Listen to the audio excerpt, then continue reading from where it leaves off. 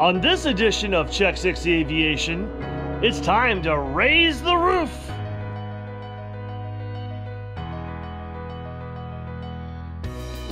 All right, my friends, we're back at it out here in my yard here. Well, it's not my yard, I'm renting the place, but still, this is what we've got going on here. So we've got 10-foot 2x4. I've got some 12-foot. I probably didn't need the 12-foot, but I figured it'd be better to have too much lumber than not enough. And I'm constructing the roof joists for up there. And we're going to take the whole week and get as far as we can on this project before I have to go back to work on the 8th, November 8th. So what I've done is I've taken my roofing square here, and I have, this is a 90-degree angle for, well, 45, and taken the pivot point and gone to 60 degrees right there, making sure that I've got it right at the pivot point and marked it. So we'll use 60 degrees here and 30 degrees up at the peak, and we'll go ahead and add some bracing right down the center, and we'll make it look good and keep it sturdy too. I've got a couple more sheets of 1/2-inch plywood for either side, the outside, and we'll go ahead and wrap these in Tyvek before we put it up. And I've got some other bracing right here that we will go ahead and use to keep everything, to attach it. I might have to do, this will go up top, and I might have to do a double joist in the front and the back, give it a little bit more strength. Overkill perhaps, but it's better to have too much than not enough. So I also have to trim the Tyvek up top, but that'll come as things progress here. But we are in the home stretch of the home stretch, I think. Getting there, getting close. So let's get to it.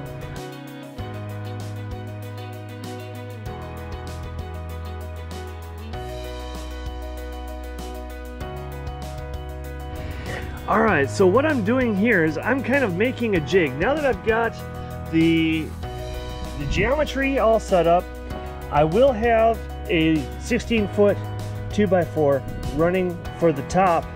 So I've got one of the angles that I've cut off here to kind of act as as a gap.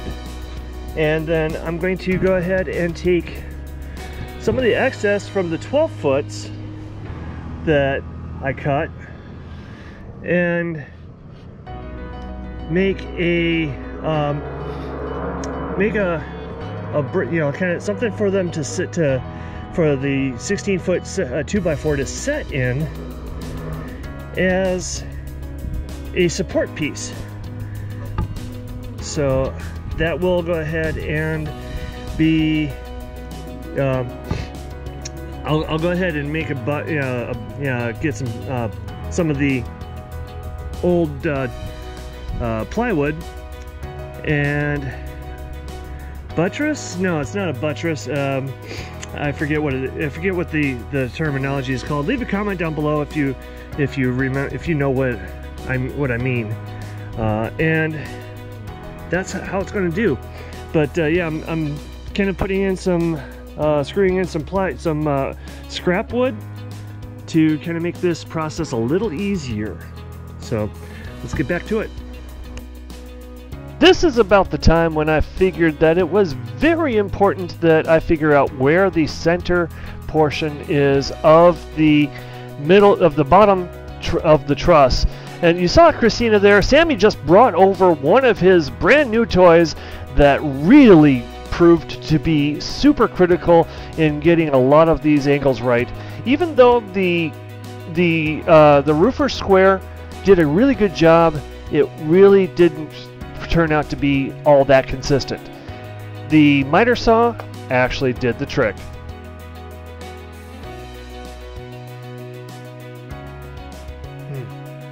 As I'm getting on the gussets here, you might see a bit of my wife with our dog. She's very proud of our fur boy. Reese is his name. He's a little poodle, about 7 years old right about now. And sometimes I feel like I've been replaced, but that's okay. Alrighty, first one done. I had wanted to put a support brace in the middle here, but I think I'm going to forgo that on this one at least, maybe, or maybe I'll do it all like this. Either way, the angle and the support bracing there should be enough to hold it, plus with it cramping down on the 2x4 in the middle, going the length of the roof. That should be enough. I've got about, let's see, one down, 12 more to go. Maybe 13, who knows, 14, something like that. Because I may have, like I said, I may have to double these up. For the front. Well, that's the front, and then the back. So, back to work. All right, guys, it is Friday, November 5th, as of the recording date and time of this video. We've got some major progress here. We've got almost all of the trusses that I need for the roof. We've got one on the table, one more to make, but for right now, we have to get everything out of here and lay down some new flooring. Why? Because the plane, the first kit, the empennage kit, is on its way about mid-morning in a few hours here. So exciting news, but I gotta get to work. So let's go.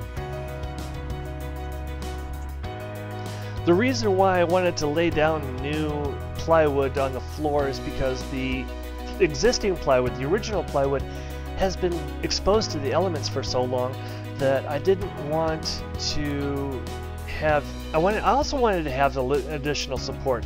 The existing plywood, the original plywood was laying across the structure from one long end to another long end, and the new sheets I put from front to back, so it's kind of giving an additional support for the floor. And plus, at this point I thought that I would have to I was going to put the actual crate, I was going to be able to get the crate into the workshop to begin with. Well, that didn't happen, as you'll see here. So here everything comes out and I start the process of laying the new sheets of plywood.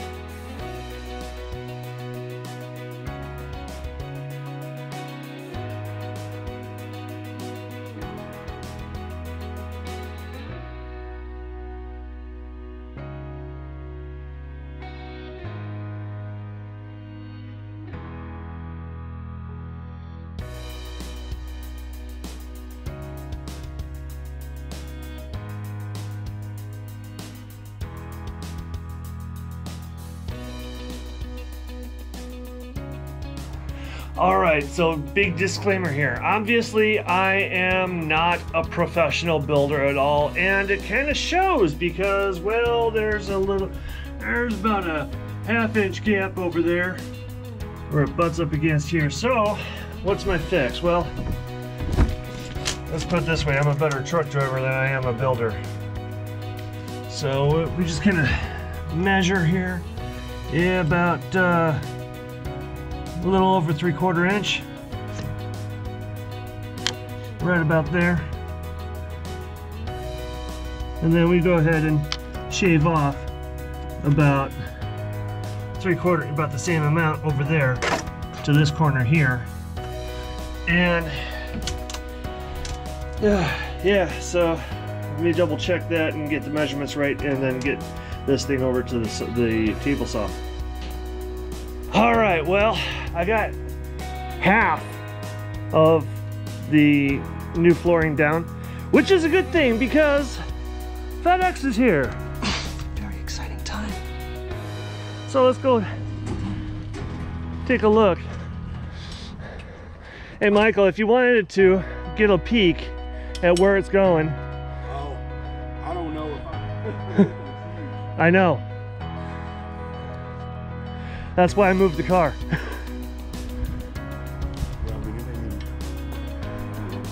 I mean, is there a way that I know it's long. I know it's like 10 feet long, but it should fit sideways through the gate there. But it's, if you see the Tyvek, What? Yeah. that's my workshop, or at least it will be. Yeah. I've got some plywood I can lay down in the grass. I'm gonna get on this. What? Oh boy. Let's see, we've got, did they stack something on top of this? Oh, I don't know. I don't know what they do.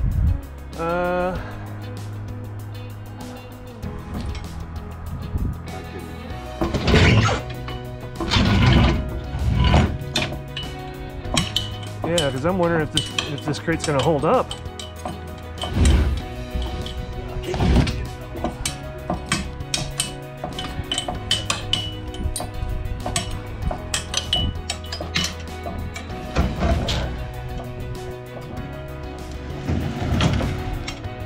Lift, no push.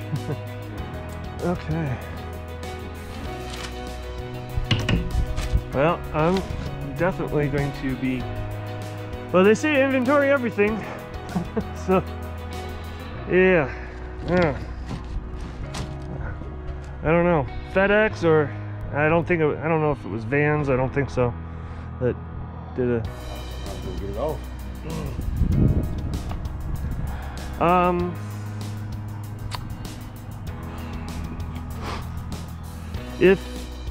If you're able to back up against, because that's why I moved the car.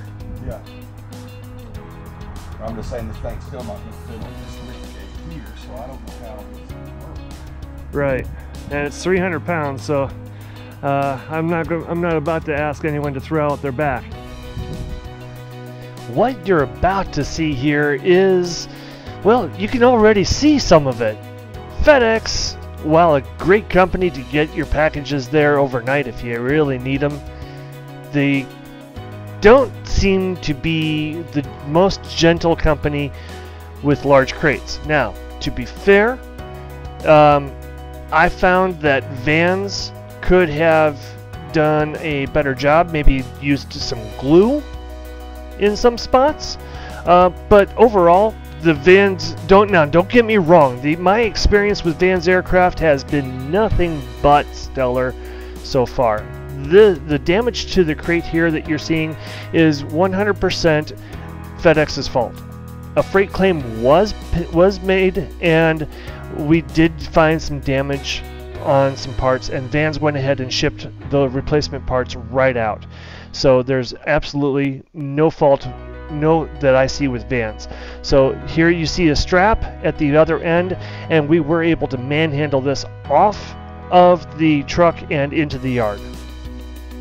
I decided that showing all of the trusses being made was just too repetitive, so this is the only one you're going to see except for the Gabels. Alright, we're back at it. It's another day. I've spent all day yesterday kind of getting further on the rafters, the trusses. Yeah, trusses.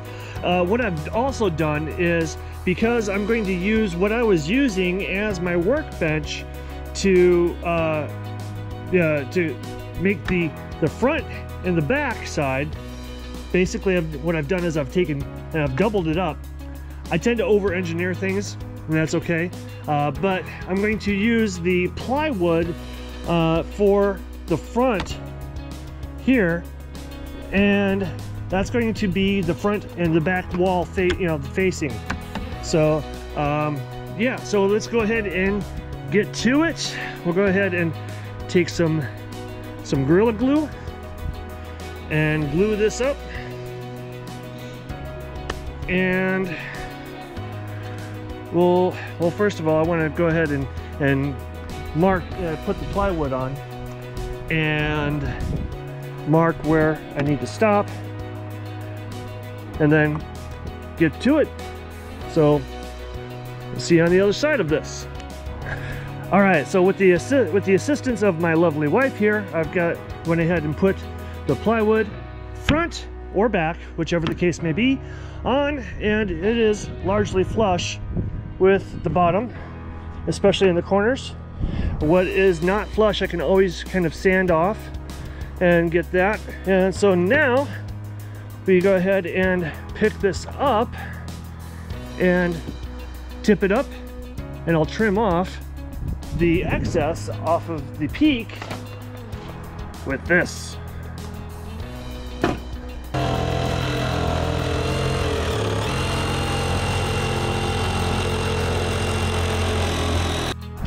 All right, so now that the exterior wall is trimmed and complete, I will use some of the scraps to complete the corners like that. It doesn't necessarily have to be the same way with the green, just as long as that these two edges here butt up, and I'll trim off the rest of it that doesn't fit. That doesn't, just like I did with the rest of it. So let's go ahead and take care of that. A little Gorilla Glue, making sure that the surface is clear.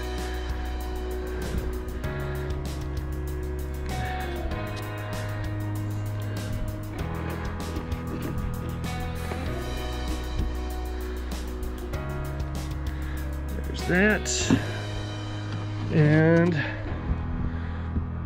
make sure that that's butted up against there. There's that. Then we'll go ahead and screw it down and get it nice and tight.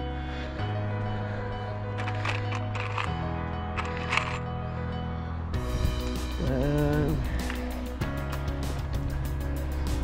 then we can say voila, whatever that means. I'm sure it's French. Maybe means, hey, look here, because, well, we're saying, hey, look here. And that's about right in line with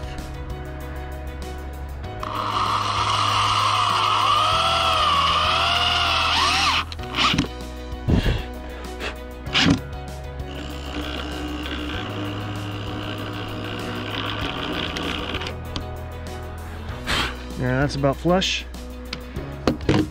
Yep, that's flush enough. Sounds like a fabulous Thunderbirds doing construction. Are you flush enough?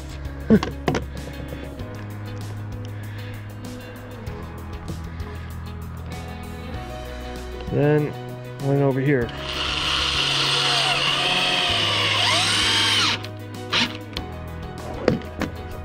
All right, now to trim.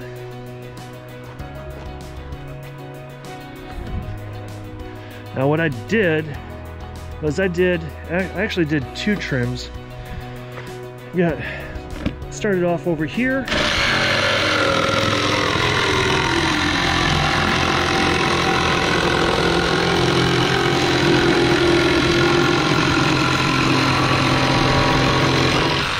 Cut off most of the excess.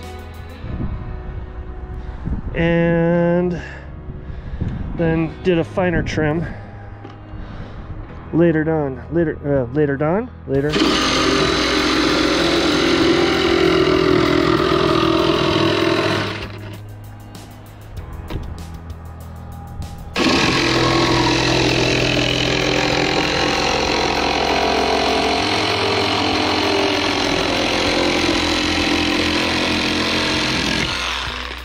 I've noticed that if I go a little bit too fast, I get this the rough edge there. But yeah, I just learned something. It just scrapes right off. Okay, cool. And then instead of having a blower, I just use my drill, and that cleans everything right off. So, all right, back to work. All right, finally, I've got all of the trusses complete. That was the last one. I've got my buddy Sammy over here to kind of help things out, get us up there as we work around the crate of, I don't know what, I hope everything is okay in there. But, oh my. So, let's get back at it because that crate's got to get in there this weekend.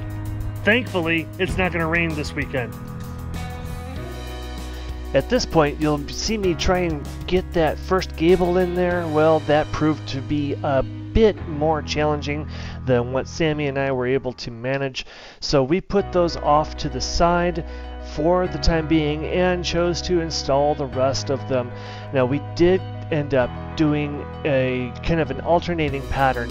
What you see, the ones going up with the center support in, and there's another one going in without. So we kind of alternated it. I felt that it would be a kind of a good mix, structurally speaking, to support our weight or anyone who got up on the roof to put the plywood up there, because we didn't really use nails up there.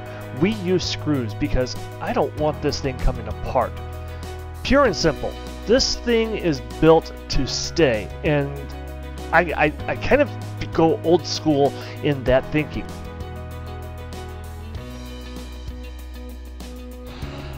All right, we're back at it, and well, let me show you this. We actually got some work done today. Being Saturday, family and I went to the Veterans Day parade. It was an awesome parade. Short but sweet.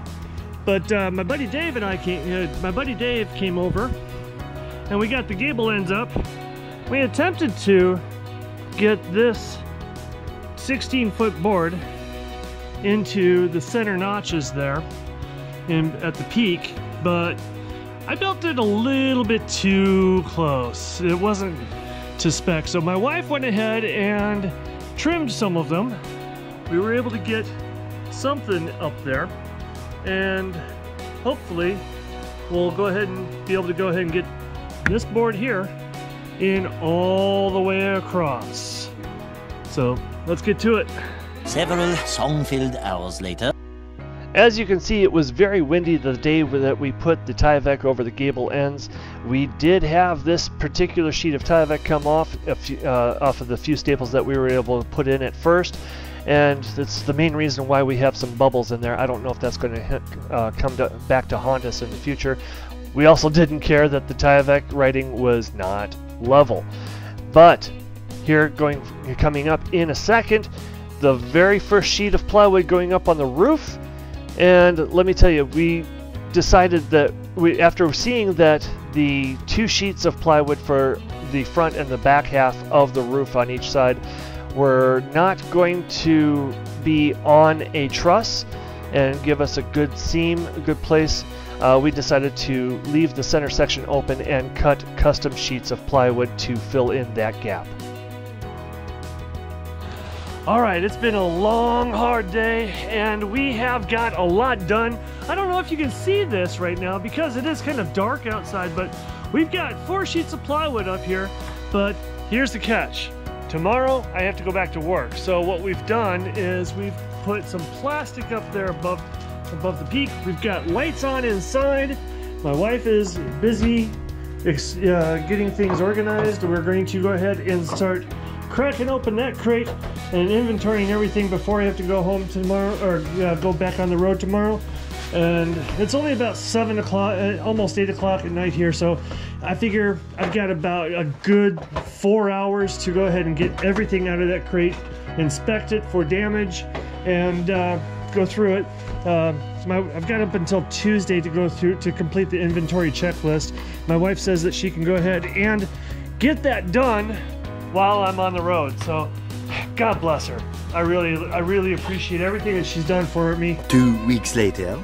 All right, now both sides of the roof are shingled at sunset. Now when it came to the lower half of the roof on each side, I was able to help out. My wife and I did the shingling together, but when it came to the upper half and also putting the paper up there, the tar paper, she said, no, you stay down here. I don't want you falling off the roof and having to miss work because you're hurt. So God bless her. She is an amazing lady. And here you see her kind of up there doing her thing and hamming it up, because that's just who she is. Oh my God, I love that woman so much. Now, here is a moment of truth. The final shingle going in. I still have to trim those other shingles, but that'll get done before I go back out on the road here for the first load of the brand new year in 2022. And if you haven't followed us already on Instagram, please, by all means, do so. You'll get updates and join our Patreon team, because we have some very special and cool things for you. Subscribe, hit the notification bell, and by all means, follow us on our other social media sites. Links are down below. And one thing that you gotta do is stay safe out there, guys, and always check your six. Bye for now.